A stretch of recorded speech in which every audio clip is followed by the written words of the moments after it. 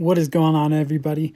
So the new season is upon us, and when it starts I will be doing live streams and uploading much more frequently.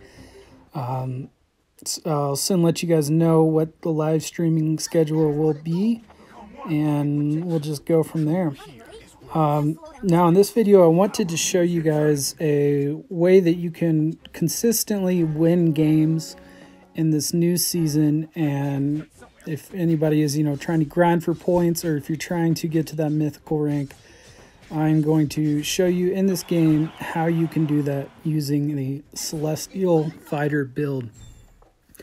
Now the key thing here is Remy skill 2, I believe that's the skill I have right now, is very important to get your gold at the start. And also the secondary thing is, you really, now that you can pick a hero at the start, if you can, go ahead and get that Diggy and Chow. Pick on that Diggy, and as far as I've done it, every single time I've also gotten a Chow. And doing it this way with the Celestial build is very different from any other build, because you do not need to get a 3-star for this to be strong. In fact, you can even start leveling up your commander with 1-star heroes. The main thing at the start is just try to get a Martis and try to get a carry. So also an Argus is going to stay in there the whole time. If you can, go ahead and get that flicker spell at the start on him. It's just going to help your initial team fight. So the most important thing with this build is to get a lot of gold at the start, so that way you can upgrade your commander earlier than your opponents and get to like level 7 commander, level 8 commander. That way we can start to find the Gato, Zask, all the core heroes, the more expensive heroes. So really you don't have to worry about any cheap heroes. Like even if your Martis is still at 1-star, you can still move on and get this build going with the 3 Celestials in, because as soon as you get the carry in there, maybe a Cyclops, or perhaps the tank hero, either way, once you get those 3 heroes in, you're going to be pretty strong at the start. And late game with this build, it's really finished at level 9 commander. That way you can put the Yuzhong in and have your Zask and Yuzhong be super powerful, and mainly the Zask guys, because Zask is kind of overpowered right now, and he's definitely can help you rank up. So we got a 2-star carry here without, we really haven't cycled our shop at all, I think, and we're looking exactly how we would want to be at this point. So you're going to want to have one random fighter. I forgot to mention that. I usually pick Zilong because he is a 1 gold hero, and you're going to trade him out for Thamos later on, or once you find him. Basically after you get to level 7 commander, you have a chance of finding him. So whenever I'm doing this build, I always pick up any carries I would see, almost like if you're building a Northern Vale, every time you see a Freya, you're going to want to pick her up. Well, it's the same way with carry, because she usually isn't a marksman that too many people have, or I should say it's easier to get her to level 3. And since she's a 3 gold hero, there's plenty of opportunities to grab her. So just go ahead, grab her whenever. For now, we're going to go ahead and put our physical items onto carry. But late game, those physical items will actually be going onto Zask, because believe it or not, he does gain damage from physical items and can use their effects also, like the healing. And he is just such a monster in the back once you have the transformation complete, once you have the Yuzhong at the very end. And so we have hit the first boss, and we are at level 7 commander, and that is pretty much the whole center of this build, guys, is to be at around this point at this stage with a ton of gold, We're not even going to cycle our shop here. We're just going to get to level 8 commander, and then we can find our 6 celestial heroes. And the extra celestial hero is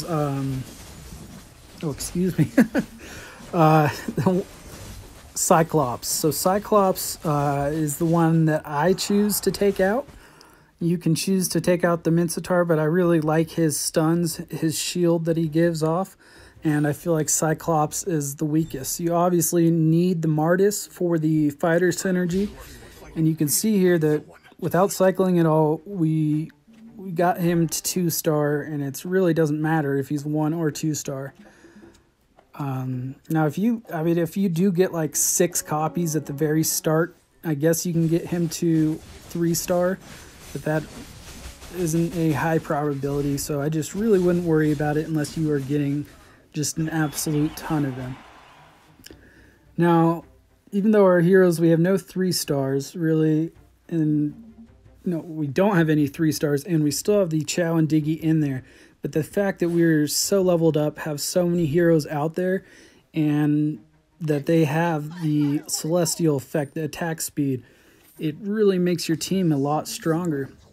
And you can see here, so we pick up the Thamos. We're going to immediately trade him out for the Zilong. Go ahead and sell him. He is no longer needed. Now we have an Abyss synergy in there, defense down. It's going to make all of the heroes do a little bit more damage. Able to get the Gato also at a pretty early stage. Well, this is a pretty early stage of the game, but we're already at level 8 commander, so these heroes that we need are going to be popping up now.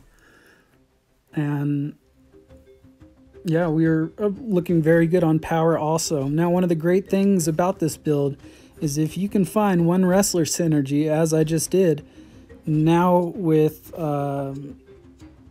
Badang and Gato, now all you have to do is throw that that wrestler's synergy on either your Zask or your carry. I usually wait till I get my Zask to 2-star before I put items on him. And right now we are missing the Badang, but I'm at 40 gold right now, so I decided to just wait around. I know that I'm not going to lose just by looking at the power, the items I have, and everything. You can see Gato is already doing some good CC, even at 1-star, and I love Gato, guys. He is such a stable hero. He does so well with the 3 fighters in there, and really, really like it. Okay, so here we are at 53 gold and 36 gold for the upgrade, so we're just a tiny bit shy, but so close, just going to wait.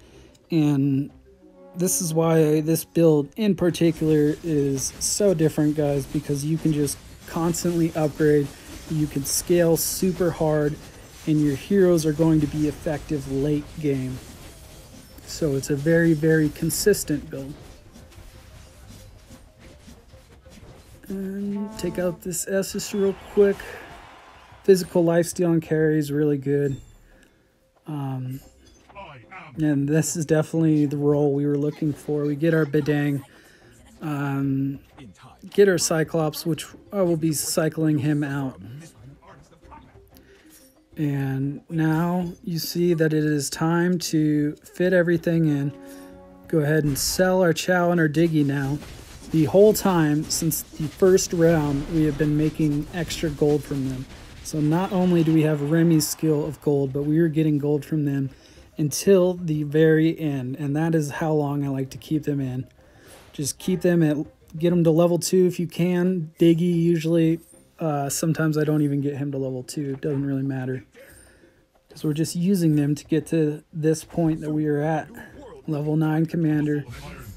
You have 3 fighters, you have an Abyss synergy, and you have 1 wrestler synergy, and obviously the 6 celestial.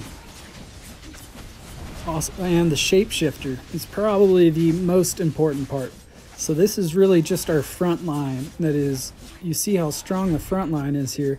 we do not have a Zask yet, and that is really your strongest hero in the back line. Zask is going to be the hero that gets you the W's. The build in itself is going to get you to a top ranking. It's going to make you be in the top of the game, but the Zask is what is really going to win the game for you. That, and I would say Gato also. So focus your items off of them. So as soon as we get the Zax to 2-star, I'll be switching over what items I have on carry to him. And yeah, we don't have any 3-stars, and that is really how it's going to be unless you get to this point and then 3-star, you know, the carry, Zask, even Yu Zhang. As long as you're upgrading fast, there's definitely chances that you can do that. And yeah, like I was saying, a team of 3-stars like this team here of 2-stars can outbeat that team. Now, once the Zask gets going, he never really stops and just becomes more and more powerful, more of a powerhouse. We have that wrestler synergy on him also. So not only is he doing really good damage, but he's also putting CC on the team. Able to pick up the upgrade here. It doesn't really matter, but always get it, because you don't want the person behind you to get it. So even if you don't need the upgrade, you don't need another hero in there, make sure you always get that upgrade so that way your opponents don't get it. You know, just competing against yourself at that point if you let them take it. Yeah, guys, and coming into this season, like I said, I'll start doing the live streams, learn how to do that. I'll be able to put out a lot more content with that when that starts, because you know, I'll just be talking and record that, and then I can just quickly edit that video. I mean, I'll get better at editing and all that, but it's just going to be a lot easier than how I've been using my phone now. Okay, so we got carry to level 3. That's nothing too surprising. And since she's level 3, I'm just going to put those items on her, because now she is really a powerhouse. If she was still level 2, I would keep the items on Zask. But as you'll see here, they really can't even touch her. She just has so much attack speed, so much hit points.